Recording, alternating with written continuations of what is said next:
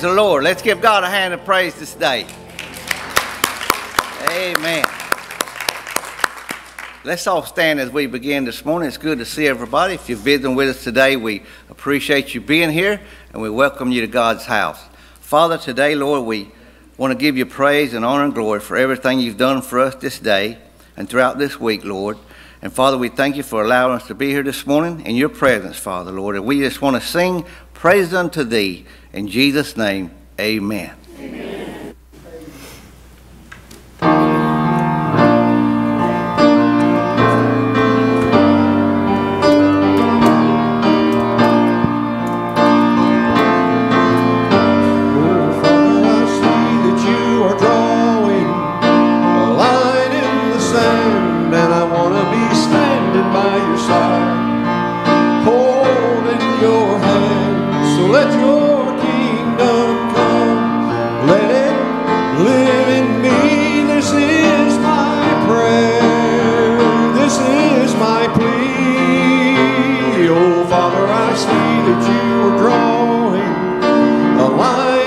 Sand, and I want to be standing by your side, holding your hand. So let your kingdom come, let it live in me. This is my prayer, this is my plea.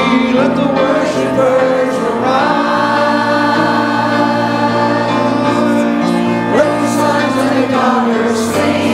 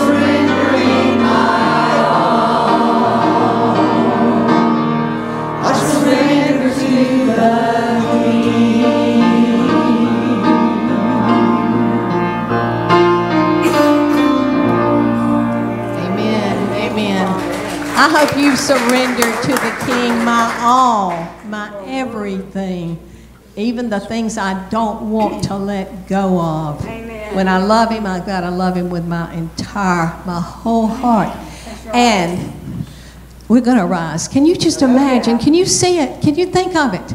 Millions, tens of millions, hundreds of millions of people are rising to worship the King. Amen. And what a day. The next song is perfect.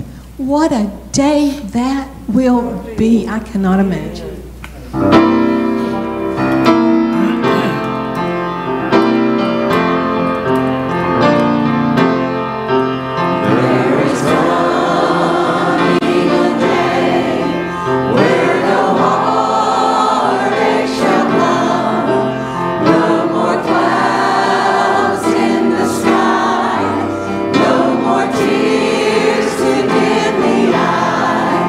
Always peace.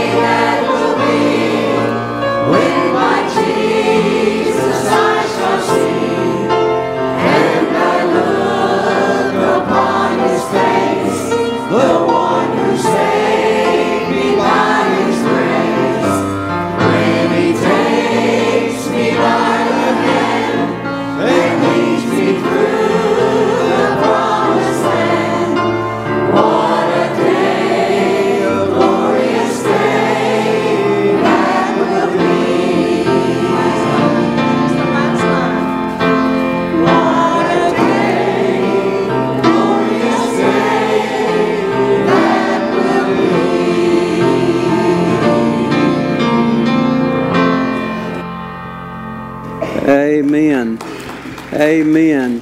I'll let you be seated just a moment. I'm going to share a few prayer concerns with you. If you happen to pick up a copy when you came in this morning, almost everything, let me say, I share is going to not be on that copy. Some are.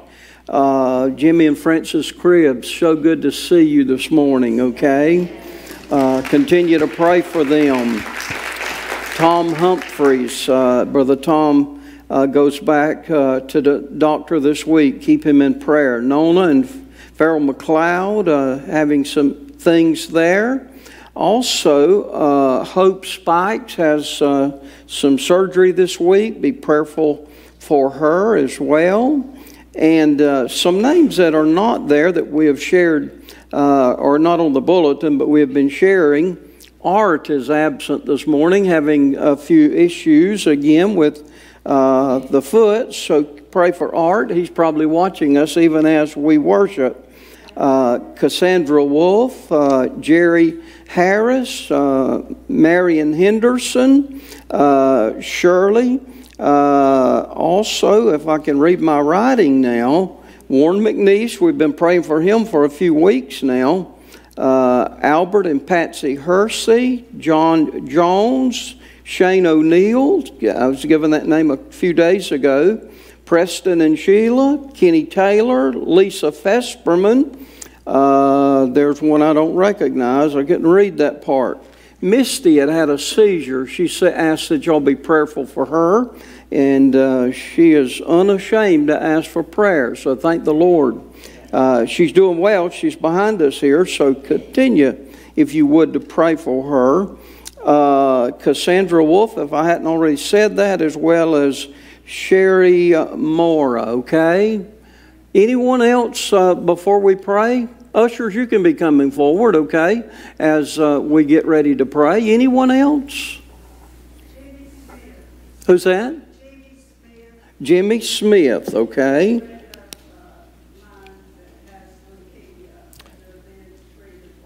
Okay, if you did not get that, Jimmy Smith, okay? Well, let's pray together. Lord, we're reminded that the tithe is the Lord's. Lord, thank you for your provision in all of our lives. Lord, sometimes we may focus on what we don't have, but Lord, give us a moment to praise you for what we do have. Lord, you have blessed us beyond measure. And you tell us this is one of the areas in our life that we can trust you and try you. And Lord, those of us who are there and have tried you over time, we know that you're faithful. Lord, every name that we called has probably some affiliation to some of the members here, those of us who worship. And Lord, we pray, believing, God, that you will meet their need according to your riches and glory in Christ Jesus. We believe, Lord, that the victory is ours because of our precious Lord Jesus Christ. So we plead the blood now on every life, every family, Lord, for protection as well as provision. And Lord, might you continue to get all of the honor and all of the glory for all of these things. Praising you, Lord, is our blessing today to be able to do. And we praise you now in Jesus' sweet name. Amen. Amen. Forever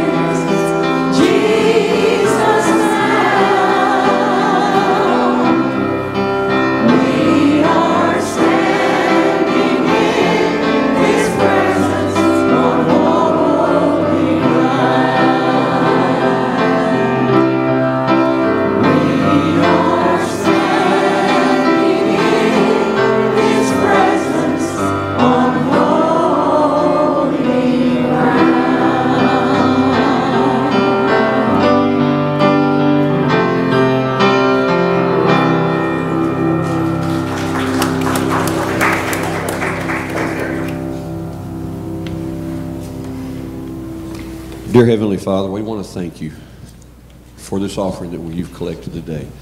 We want to thank you, Lord, for letting it be used for your glory and your purpose in your church. In your loving name we pray. Amen. Amen. Oh, got the little guys. I'm sorry, gang. Suffer the little children to come unto me.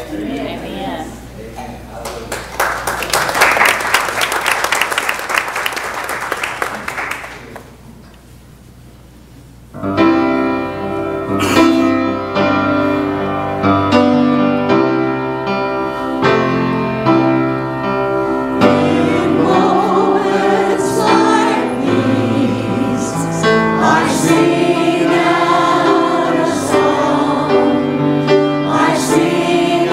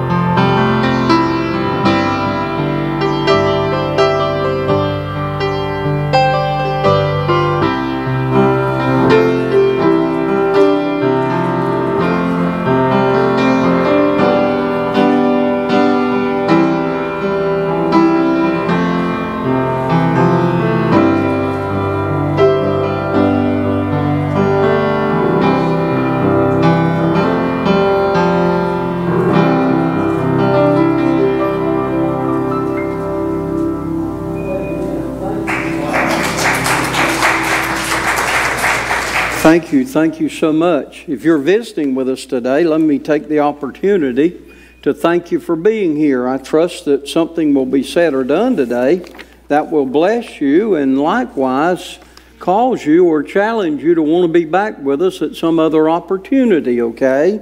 It's always a joy to see people that are new. Now, I think many of you are all new because I don't know everybody's name. So it's good to see the others move around, though, and welcome those of you who may be visiting. Take your Bibles, if you would.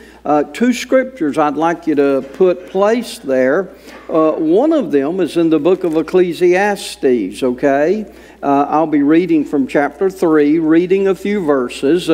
And then likewise, we'll look at Matthew chapter 9 in a few minutes, okay? So Ecclesiastes chapter 3, and then we'll look at chapter 9 of Matthew in a few moments. Let me remind you, because I will probably forget it at the end of the service, a wedding shower this weekend from 12 to 2 in the fellowship hall for Caleb Whitaker and Carly Whitaker, and Caleb Wilson. So there's an announcement in the bulletin on that today, and we would truly, truly invite you to support these two as they're preparing for their marriage, okay? Ecclesiastes chapter 3 and verse 1, something tells me that I have read these verses before here, but not preached on them. And I feel led to read them again this morning because I want to share with you some thoughts about where we think we may be, but also where the Lord knows that we need to go, okay? The Lord's counsel is always what we're in desperate need of. Now, you might have already arrived, but I'm still in need of that, okay? Why? Because God gives faithful instruction. So in Ecclesiastes chapter 3, verse number 1, we begin by seeing these words. To everything there is a season and a time to every purpose under the heaven. A time to be born and a time to die. A time to plant and a time to pluck up that which is planted. A time to kill and a time to heal. A time to break down and a time to build up. A time to weep and a time to laugh. A time to mourn and a time to dance. A time to cast away stones and a time to gather stones together. A time to embrace and a time to refrain from embracing. A time to get and a time to lose. A time to keep and a time to cast away. A time to rend and a time to sow. A time to keep silence and a time to speak.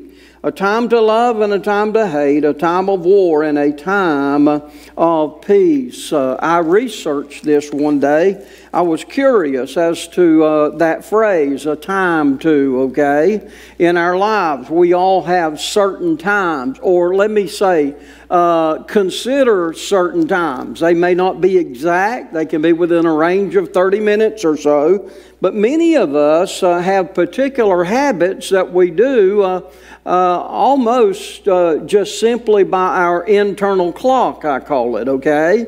Well, our life is very similar to that, and if we would begin to try to chronicle our life up to the time that we begin to have memory, whether you were 2 when you began to remember things, or 4, I'm not really knowing where you were. However, we have been through a lot of times, have we not, over our particular lives. But what I discovered when I looked at that phrase, I discovered you can find it no less than 27 times, okay?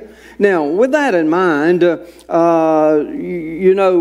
Esther, was it not, said, for such a time as this, a little deviation from that I read to you right there, but everything that is happening is according to not always our time, but it's definitely happening through the Lord's time, okay? If you don't believe that, you just watch the calendar. Tomorrow, there'll be another day. The calendar will change again.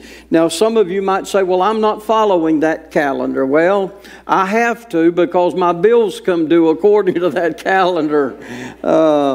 And I got a notice this week. I hadn't even told Debbie about it. A couple of days ago, I got a notice on my phone. It said, by the way, you have 8 more days before your power bill is due. And I said, I know I paid that power bill about 10 days ago. And I looked back and I absolutely was right.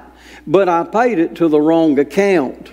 Now, they would not have taken that for an answer, believe me. So I have duplicated that. And I paid it to the right account, okay? Well, with all of that said, there is a time for everything, is there not? Amen. Sometimes we stop and we think about where the life of churches are. And having been doing that for about 43 years now of pastoring, we just knew certain times of the year, certain things had to happen. And with that in mind, there were other times that were not so specific, but we would generalize those times. And as a result of that, we have become familiar with a calendar in the life of the church. You are sort of passing the baton a little bit now, you know. You've got the stewards meeting, you've had the deacons meeting, and next we'll have another meeting, and that'll perpetuate itself, and it will keep revolving, okay? Well, Jesus said in John chapter 4, verse 37, He said, herein is that saying true, one sows, another reaps. I sent you to reap whereon you bestowed no labor. Other men labored, and you're entering into their labors. I have been sowing a lot of my life, really. I can't see the seed, but we cast them, we scattered them. Some of that surely has come to fruition over the years. But much of my life, let me say, someone else had sowed, but I came in behind and there was a reaping. And as I reaped, I remembered, Lord, here I am enjoying the fruits of other people's labors, okay? Why? Because even Paul would say to the Corinthians there in chapter 2 and 3 of 1 Corinthians, he would say, one sows, another waters, but who gives the increase? God does. So we have a farming mentality or an husbandman's mentality when it comes to the life of the church and what we do. Now, I just remember that a time too. Debbie got a text yesterday morning. Happened to be that the grandson's mom and dad were in Savannah seeing our granddaughter who's going to give birth to our first great-grandchild in about 3 weeks. And the call was not anything about that. It was, can we bring Chris over when we get home? He thinks he's got to go over every day. And he told his Nana, I think I have this right, he told her, or he told his parents that every day in the summer he has to come to Nana's house. Now, what I'm going to believe is summer is a long season, okay? We love it, but what I'm saying there is sometimes seasons have a tendency to lap over, do they not? Now, you and I know that if the Lord tarries, come the 21st of next month, we're going to lap over into another what? Season, are we not? Now, that doesn't have anything to do necessarily with planting and watering and harvesting. Now, there's certain things we won't plant in the fall. There's certain things we won't gather in the fall. There's certain things that changes by the season. However, what I'm very familiar with is that life goes on through all of these seasons, does it not? Somebody's probably already sown their mustard greens. Somebody's already maybe started that winter crop. And if you're a farmer, I'm sure those cattle farmers, they have already sown their winter rye. They're getting ready. Why? Because the seasons bring different things about us. Now, if we could relate that to church life, those seasons roll around, do they not? There's a time of planting. You know, Kettle Creek's been planting for what? Over 150 years, I'm sure. The seasons have been rolling. They've been happening. Yes, people planting. I shared, well, when I transitioned last year and I was sharing some thoughts with the church back then. I just had a recollection of people who had been instrumental in our life during that season prior to 1998. And I share with you, 6 people were on a search committee when we came to Waycross. 3 of those have deceased already, which shouldn't alarm you. Why? Because that was 26 years ago now, or 27. But I'm saying that just to remind you that the planting season, okay? One thing about us that we must remember is that we must transition the season.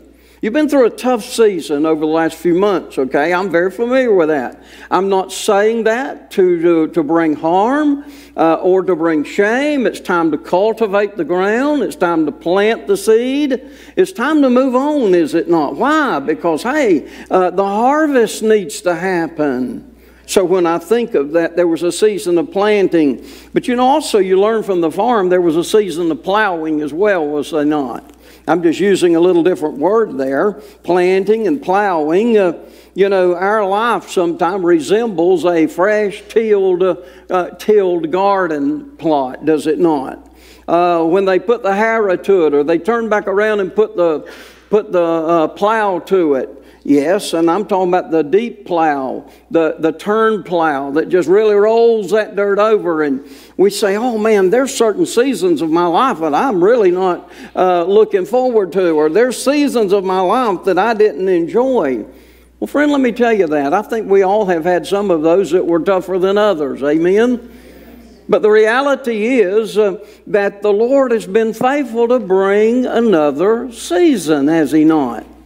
Now, with all of that in mind, the time is what we looked at. Yes, a specific period of time there, a specific length of time even there. And yes, we're transitioning and we're believing God's going to not only allow us to plow and plant, but also there's a time of gathering yet that is futuristic, okay? During those plowing and planting times, sometimes there's some things that happen, okay, if you look back at the past any length of time. I'm thinking about we have laughed together, we have cried together, we have rejoiced together. You know, church life is beautiful.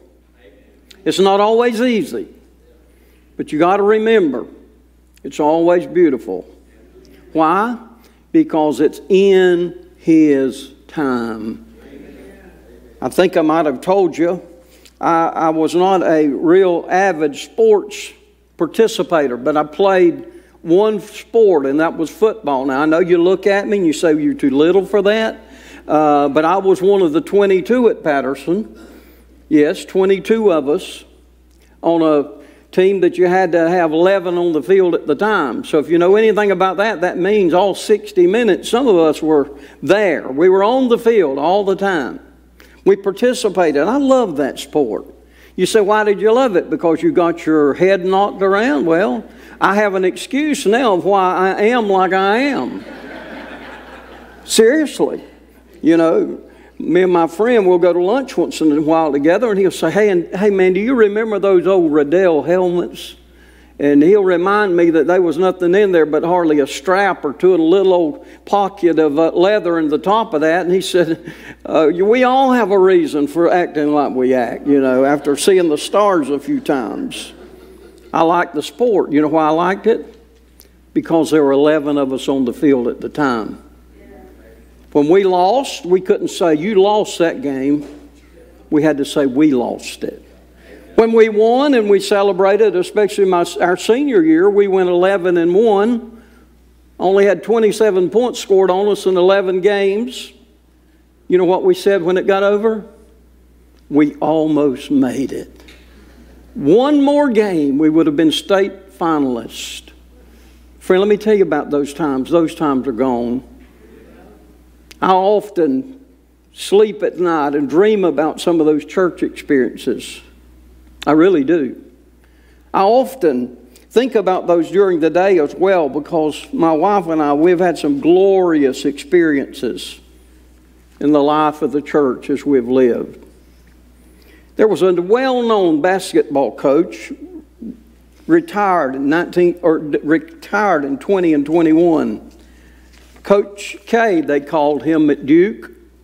He said at the end of the 21-22 season, he nearly had a storybook ending to his career there. The Blue Devils reached the Final Four in the NCAA tournament, lost 81-77 to arch rival North Carolina. Do we have any blue fans here? I'll call it light blue. But anyway, Coach K emphasized to them that he still loved the game at the end of his career. But he said, I just think I squeezed every bit of joy from that sponge. I think it was almost a year before he ever went to a basketball game.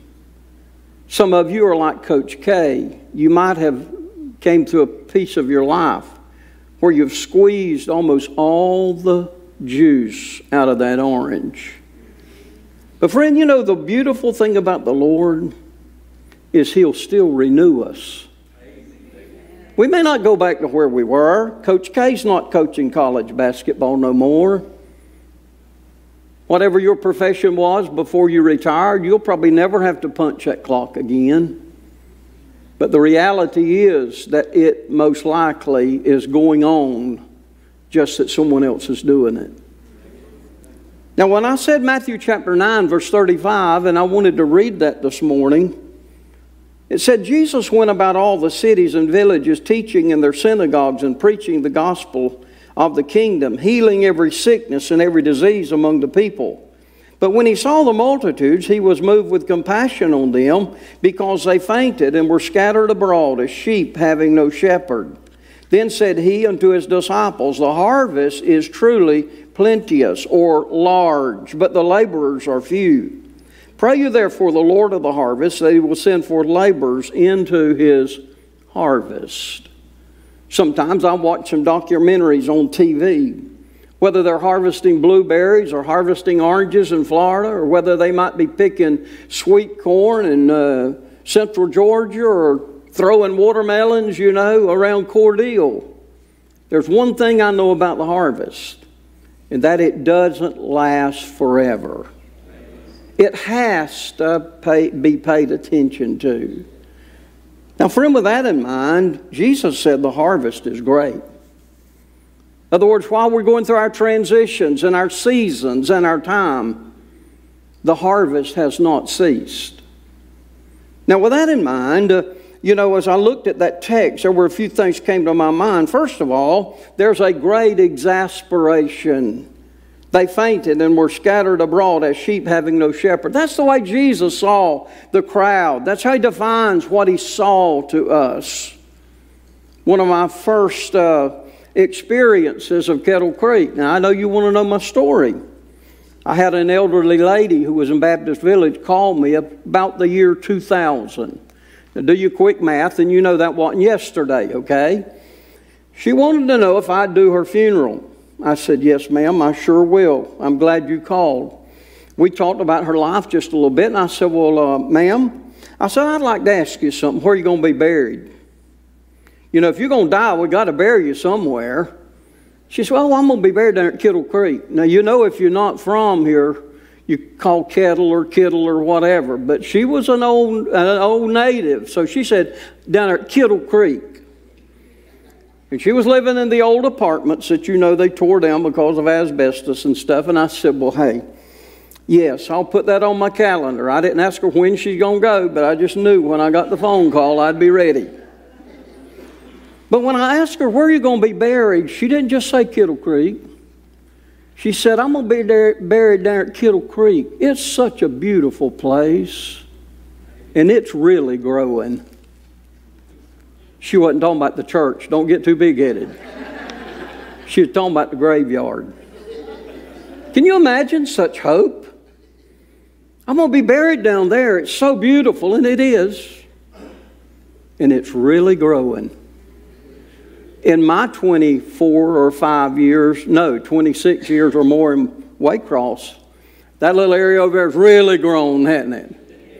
Actually, in those periods of time, I've actually did some funerals over here on this side as well. I say all of that to say this. Jesus saw the crowd, and he had a great exasperation. He saw them as scattered people, basically needing a shepherd.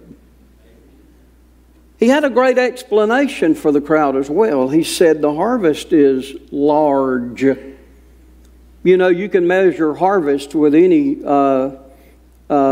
stick or spoon you want to, okay? Certain things, they measure harvest by the pound. Other things, they measure harvest by the bushel. Or other things, they measure harvest, in different ways. However, he just said it's large. He also said there's a great education. Pray ye the Lord of the harvest. Jesus said if there's a harvest out there and there's a people that's wandering around like there's no shepherd, he said, I think it's time we get busy praying to the Lord of the harvest. Why? Because there's a great confirmation. He will send forth laborers into His harvest. With that in mind, let's remember something. He is the one that assigns the laborers. But it's also, if you notice the word, it's His harvest. Sometimes we think it's our harvest, or sometimes we think it's His job to do the harvest, or sometimes we think that, somebody else will do it. No, Jesus said, pray ye the Lord of the harvest. He'll send forth laborers, plural, into His harvest. How do we see people when we view them? I'm not going to ask you how do we call them or what do we call them. We might not want to repeat that here.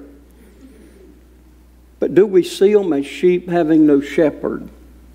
Do we see them as lost, having no direction? Do we see them as hungry, having no one to feed them? Let me tell you, the way we see people has a lot to do with the harvest of the church as well. Yes, I've been guilty. Yes, probably you have. But the reality is still the same. Jesus would go about the cities and the villages, and He would teach in the synagogues.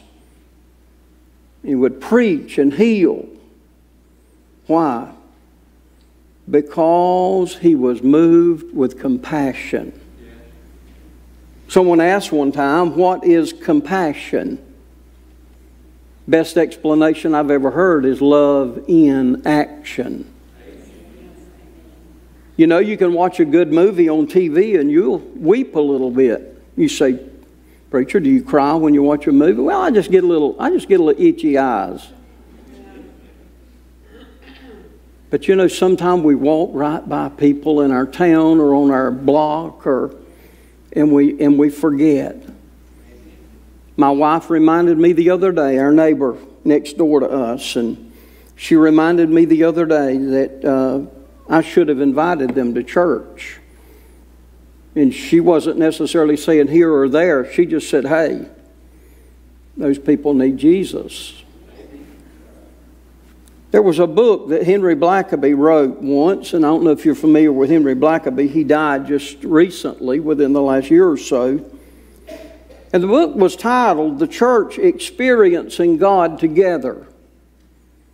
Henry Blackaby was known for a previous book that he had written back in the 90s, and I'm thinking 96-ish or before.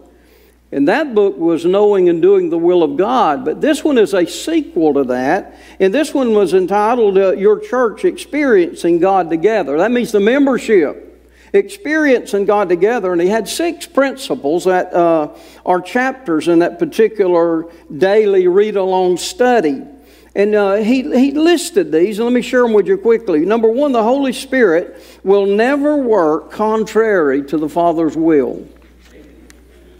If you want to know if it's really the Spirit leading you or the Spirit leading the church, just search the book. And if you find anything that is contrary in the Bible to what you're seeing or hearing, remember, that's not of the Lord.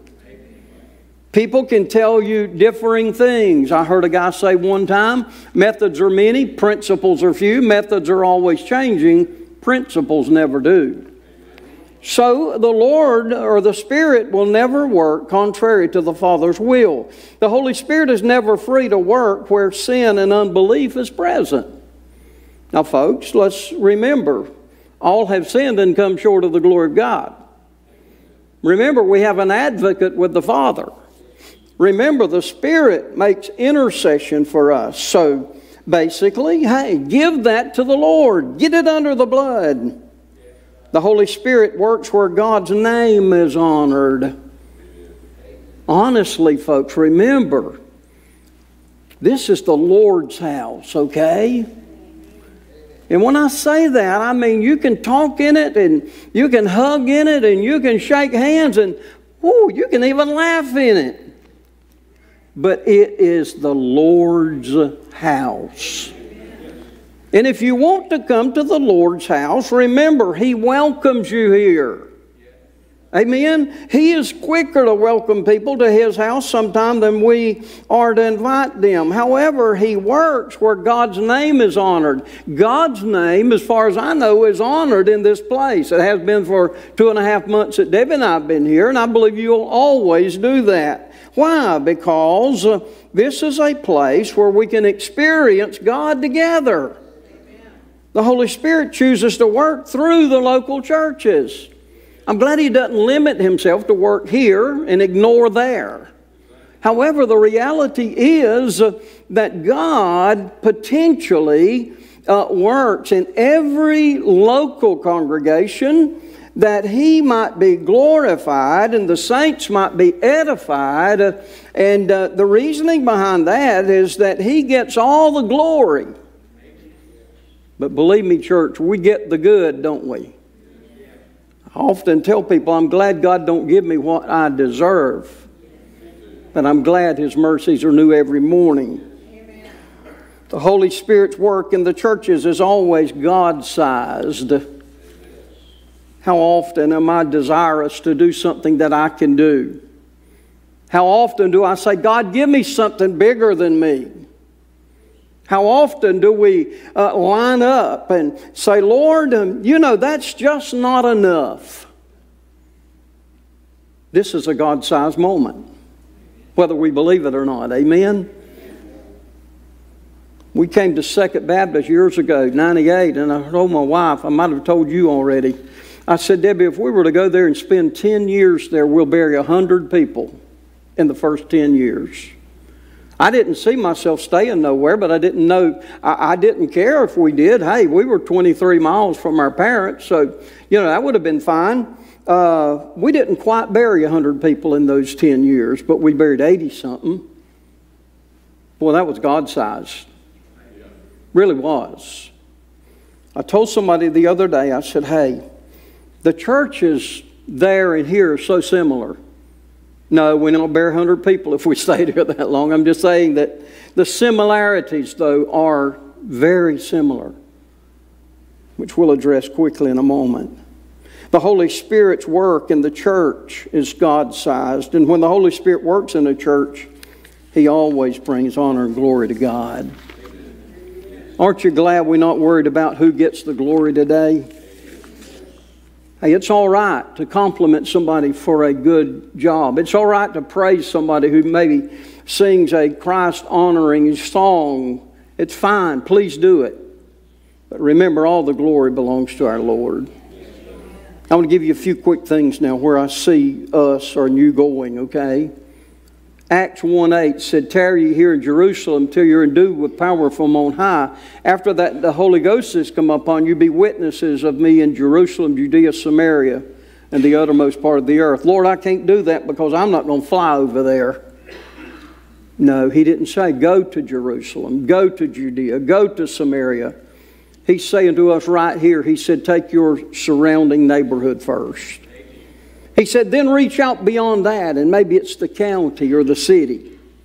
Beyond that, it'll be the state, and beyond that, it could be the continent. He just said, start where you are. Let me tell you, folks, we need to embrace the territory, do we not? Back when I was a kid growing up in church, and even into my youth years, grew up in a little church outside of Patterson, and, we always tried to figure out where our boundaries ended. I got wise one day and I said, the Lord don't have boundaries. You got boundaries on a football field or a basketball court, but you don't have boundaries in church life. It's open game. I didn't say that. Everybody needs to be reached for Jesus. Friend, let me tell you, we are not in competition with the other churches. Why? Because, hey, Jesus said the field is white and the harvest. He didn't say that little territory over there or that little territory over there. He said, go ye therefore in Acts 1:8. Now, my philosophy of that is as you go, be witnesses. Where you are going, be witnesses. You don't have to stop them in the Kroger aisle and pull out your Schofield Bible and beat them on the head. But you can be a witness, can't you? Hey, claim the territory, folks. Embrace the territory. Second thing I know we need to do is focus on families. Focus on families. One of the great things about the life of the church is the Lord wants the church to be multi-generational. I quite often used to listen to senior adults, and they would just have a spell when their young'uns moved from town and went to Atlanta or Jacksonville. They'd come to class and they'd be talking about, oh man, you won't believe what kind of church they joined. They got this, this, this, and this. That church pays attention to families. They got this great kids program. But then I'd think about some of them last business meetings, when if you wanted to do something creative, they didn't want to do it. But it was great if it was happening over yonder. Friend, let me tell you something. The way to change the generation is with the good news of Jesus. Amen. Don't ever think that there's some that don't need to be here. This is just from my heart. Focus on families. Enlarge our faith, Lord. You know, that's one of the two requests that I can remember that the disciples asked Jesus for. One of them was teach us to pray as John taught his disciples. The second one was and is, they said, Lord, increase our faith. You know, I don't care if I don't ever have enough faith to move a mountain, but I sure want enough to help change a life. Friend, let me tell you something about our faith. Jerry Vines, I think, is the one who used to say it. He said, faith that can't be tested can't be trusted. A lot of saying there, is there not?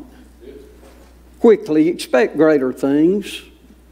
John 14:12, verily, verily, I say unto you, he that believeth on me, the works that I shall do, he shall do also, and greater works than these shall he do, because I go to my Father. Hey, are you expecting great things? Oh, Lord, we down in this rut. We won't ever get out of this rut we've got ourselves in. Lord, I tell you, just get us through it. No, God wants to do greater things. I would love to have the vision to see where God's going to have this body of Christ 10 years from now. I'd love to have it. But you want me to tell you what I'd rather have right now? To see where you'll be 5 months from now. Why? Because God is able. A lot of empty pews around us. Not totally empty, but you know what I'm saying. If I thought God couldn't do it, I'd leave today. But God is able. I have more to say, but let me just close with this thought this morning. John chapter 3 and verse 30 said, John the Baptist speaking, he said, he must increase, being Jesus. He must increase, but I must decrease. The littler we get, the bigger we allow God to be. Friend, it's not about me. But I don't want to pop your bubble. It's not about you totally either. It is about Jesus. As you bow your head with me this morning, It may seem that I've rambled a little bit, but I have. Why? Because the Lord said, cast a little vision. Expect things greater. Become less than you are. Glorify God in all we do and say. Don't believe people when they come in the door don't pay attention. They do, and within the first 3 to 5 minutes, they have already determined if they'll come back or not. Let's make them so welcome. Exalt the Lord in such a way that they couldn't resist.